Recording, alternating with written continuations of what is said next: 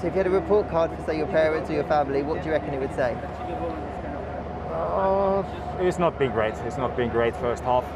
Obviously, yes, there's still more races left than what we have done, so that's a positive thing. But at least the last 3-4 races, it's been a bit more positive trend for me. But the beginning of the year was a bit of a disaster. But I look ahead.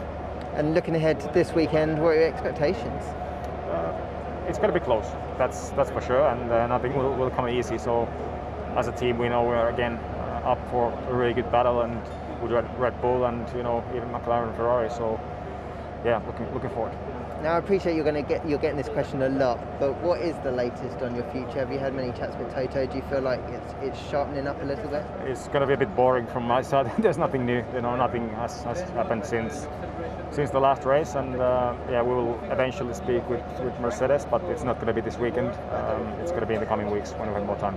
After the year, how would you sum it up if you had to give yourself a report? I think it's been good moments, of course, bad moments. But I'll call it as a promising start, for first 10 races as a team.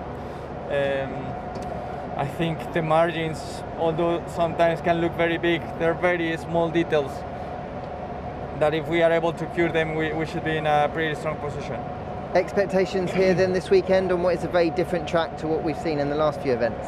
Yeah, I think we have high expectations for this weekend. I think we should be strong.